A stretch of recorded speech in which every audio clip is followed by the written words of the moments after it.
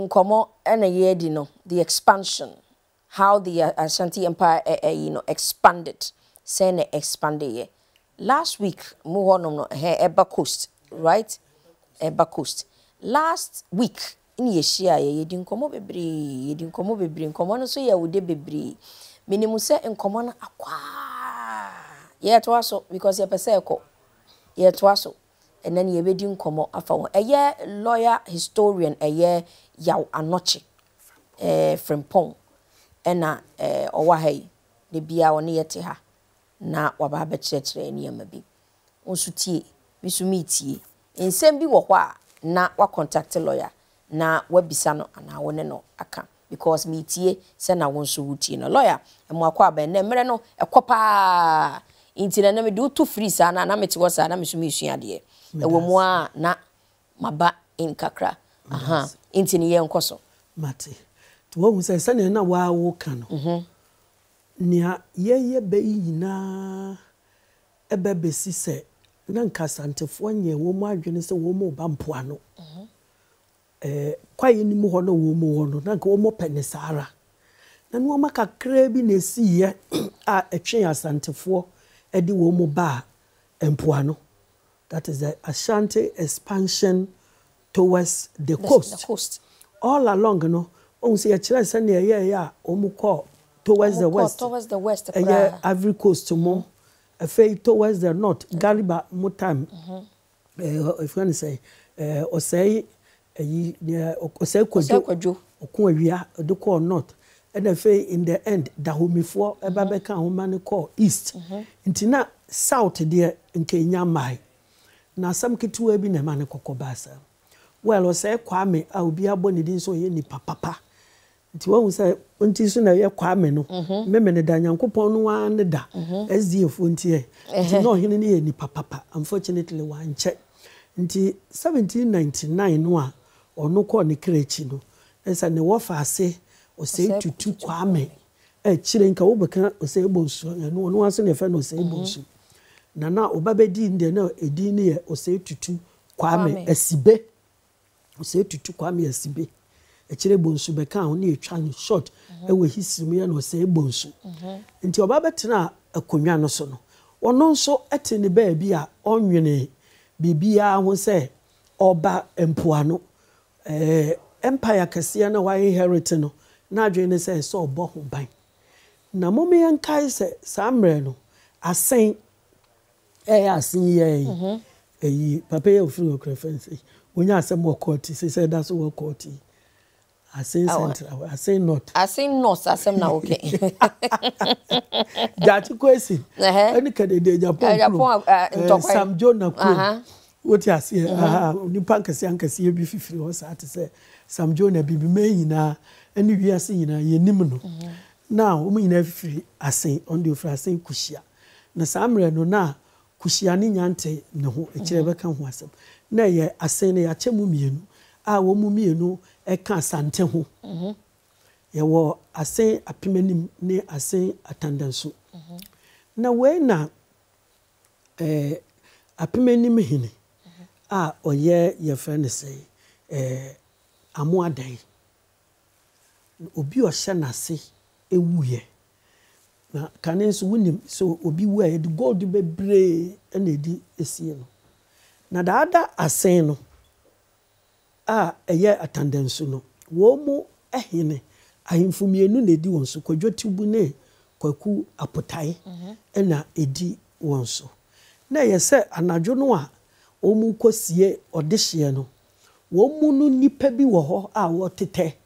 nti ohun se the gold bebre na edi esiesie nti wotwan ye obi akwa na eso kotutu emu no na owia gold ni hina na amo adai tie to te na obo onua no mieni kodwotibu ni kwaku aputai asama asini nti mo fa nipa nmra ne yemfa sika no emra wenka ya asam tietie wo muso wo montiase na wo ne na ntokwa. It was a very heavy war na nam se wo mu nyina so som Asante hine ninti na eso kokobo Asante hina mbane koba Asante hina mane no omo koyi ekọ Asante hina enim ekọ ka asem no mante ase ye adwuma so omo bedu pe so omo de gold ni na omo wi no e de ko back nanka we nye asem bia we 1805 na asem we siri na cheso obedi akonwa 5-6 years omo koduru ya no omo asan start entokwa biem nti na se Asante hine sign the messages eba so omo nhwe ma asomdwe emra na ne oka se wo mu nya no omo enye na se kodwotibu ni koku aputai no etwa messengers niti ha e de kire Asante hine said they are even ready for onuwa mu just omo mpene wo mpene ne say onuwa mu nso no ma ready se mo ne no ebe kuntokwa nti na se Ashanti ami no etu na se onuwa aka ho eba nti onuwa mu beko esay wo mu man no kora ti ope wo mu no na wo mu dwane ko kurobi a ye frɛ no abra just mfante on say fei for the first time the Asantefo aba mfantefo asase so ehɔ no na edom apia begu hɔ bebre na nienti akodwotibu ni kokwa putai dwane ko hɔ ne sɛ na the Fante Confederation ye mfantefo kuo kase de bɔ wɔn ho ban ye meeting wɔ hɔ to omu kwa na omu kan wo mu asɛm kyerɛ nananom ana nananom nso mfomso akakra wo mu ye ne sɛ omu nim sɛ Asantefo ye wudifo asabe omu nim nyansa bia da bia omu kunkum nipa enti sɛ nipa mieni sɛ ne Asante hene sɛ ɔhwehwɛ wo no ye de wo mu ahwɛ de trouble ebeba ye bekum wo nti sɛ omu protect wo nti Asante hene sign the message bref Fante Confederation say onye na adwen se oni wo mu eba abeko ntokwa ena onye na adwen se obefa wo mu asase so aye bibia enti na ono de nkraba se wo mu emfa won emre no because wo mu ye nkrofo esom no ena wo mu aye bone etia ono enti wo hia wo mienu enti wodi aha ne se fa won ebrem na nia wo mu ka no what ase say they don't have any business in taking these two men to be given to the Asante hine what ase say whether they will be taken there or not had got nothing to do with them nti ade ba ko pena osre omo man kwan na wono wara emefa won enko na kasem we yetietia o na because say na mfantefo enim Asante su na eko Asantefo say tutu komfo anoche opoku ware hwanhwam adini nyina no because they were all in the interior nti na mfantefo no ye nim the extent of the Asante power omunim nti meeting no no mu take a decision say dem a ben mufi ye de nkofo come ho no obeku won very uncivilized people they will kill them nti kwen bi ado dey protect one and we should be prepared to fight the Ashantis so omunim Ashanti might no omunim nti omu nso eye den etwitwa Asante hini messengers niti and omu to nkrama Asante ni so waye ready a omu twen won Asante ni say me so my ready pa nti so you see how the Ashantis came to the south so there was a heavy fighting at your friend say abra na no omu ye meeting no na Asantefo ni defeat wo mu completely to defeat wo mu no na say kodwotibu ni kokwa putai no still edwane when we problem omu abeka kill thousands of the Fante people na so omu dwane say kwan ombefa so ombedru castles ni mu ni ye protect wo nti omu ba anomabo no na Asantefo edi won wachi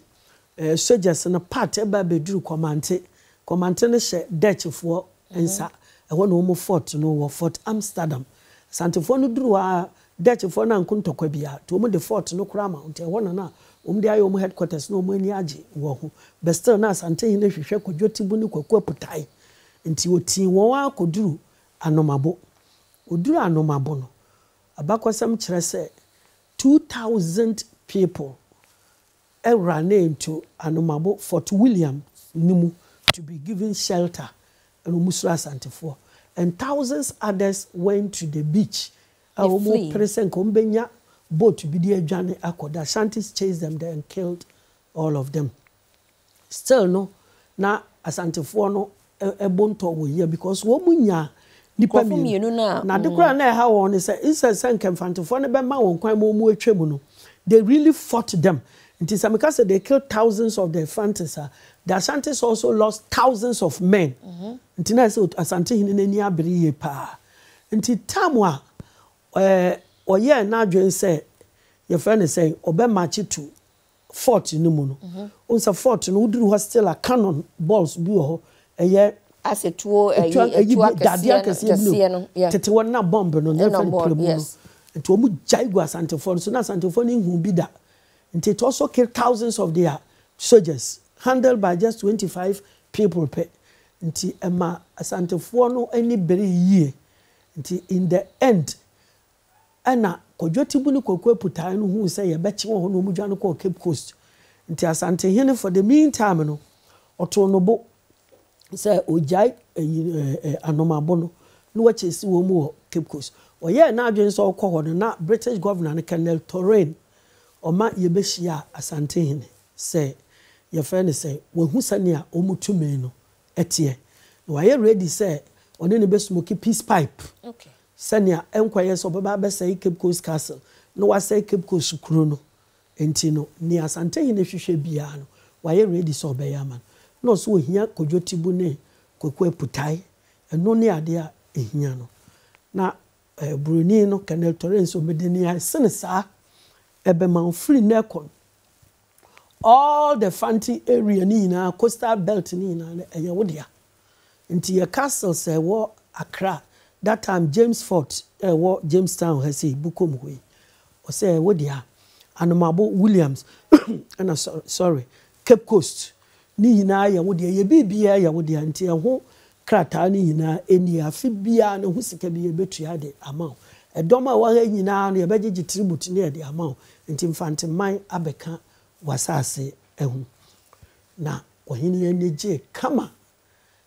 yedi kojoti ni kokwa putai eba no ena ye fense kojo ye kokwa putai de otumi dwane ye nti obi ehunu bebi ofa ye ebiem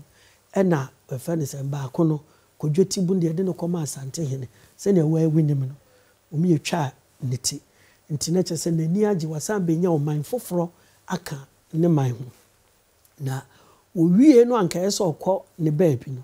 na odane nani se ohwe Accra towards the eastern side na James Fort na woka no is it James Fort na woka wa here English word ya na wo ye den no mo free ha o mo de no beka ho ma Asante hene say English possession say what ahani nyina ye de ahya nsa nti am Asante hene kan sem bia yen kwala na ye history no na you say which Asante hene made this famous statement. I took the English for my friends because I saw their object was to trade only and they did not care for the people. Osebonsu. Wonua. Ya dey man no say afen na men hu say sa abrofo ye nipa wo fa wo mu namfo eye pa. If you say nipa na hye won wase na wo hwe won so no emfa wo ho ade ehia won an so mbedi wo mu dwa no mu nye wo profit no mu akọ wo mu babe.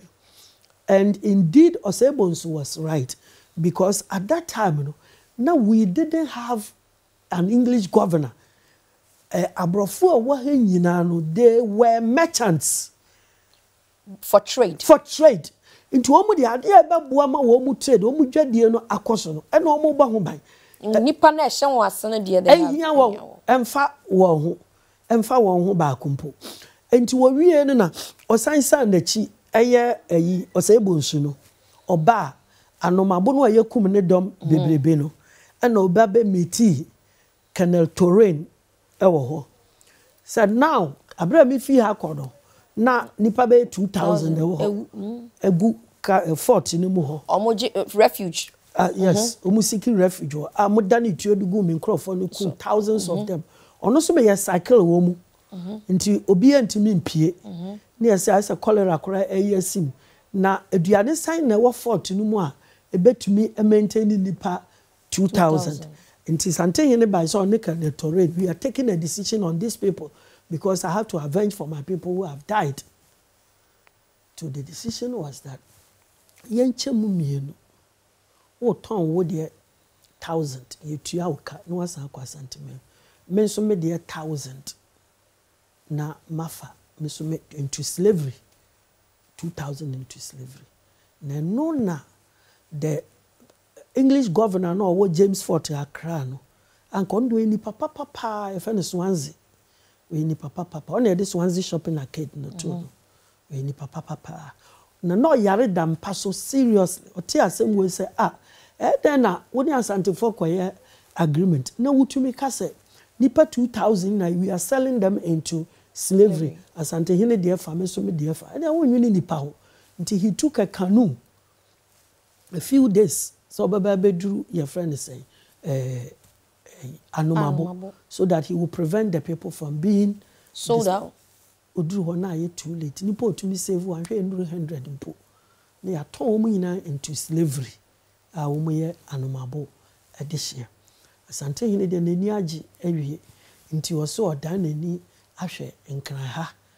nti oba no a from anomabo odam from a wo mo ba ya beduru winiba bia ntumi ne nanko ntokwa kroni nyina ye din nti amana ntutu ewo ho no se fe no hu se asase ne ye ne de ampa nti ye fe ne se winiba fort no so ye de mano so he waded himself into the sea onam ko punu mu saa no se mehu se emoa kora ewo punu mu kora hu me ane ye dwane bie ni ho a obetumi ni me adi asie nti medin no medi bonsu e de aka ho so ni bonsu whale is the king of the sea nti your friend is saying ti ono afa asase hina wasanso abefa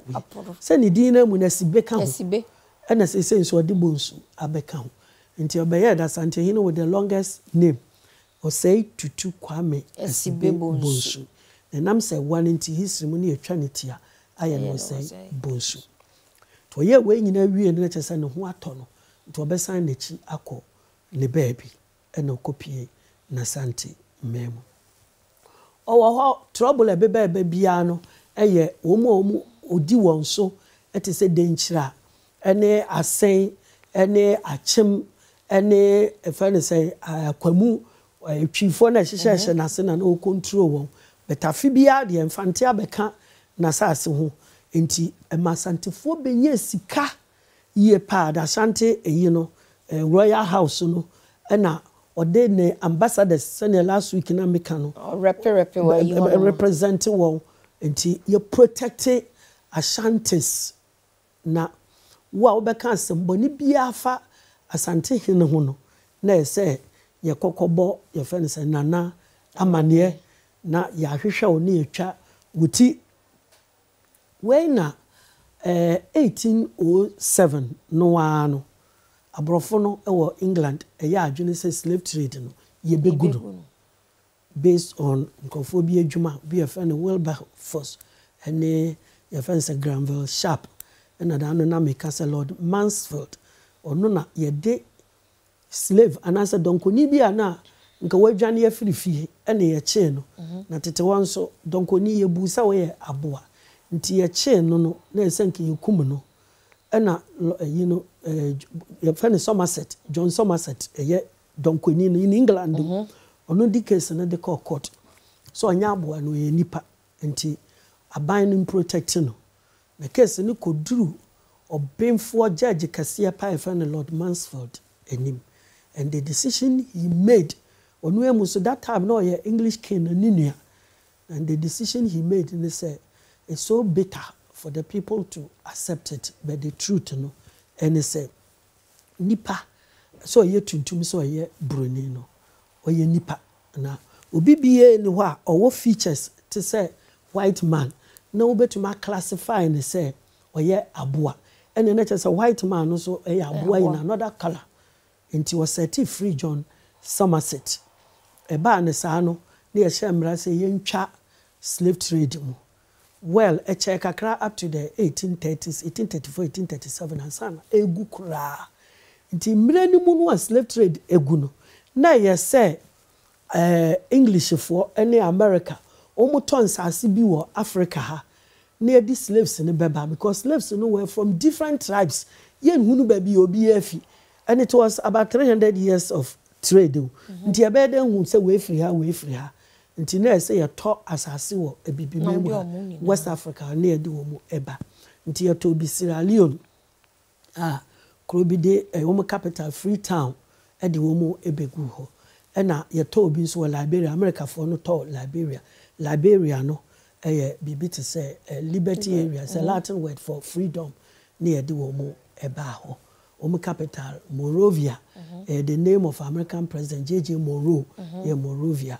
And now we will see Sierra Leone that stand for the Lion Mountains. Omo capital Freetown, a place free for everybody. Now English for the womo nearby. No more de omo Governor General, I friend Charles McCarthy, about 1822. Say omehwe wo mu so se ye betototo nsase ama omu na omu endevelop ewo ho obaye na ye sign the Gold Coast e de kan ho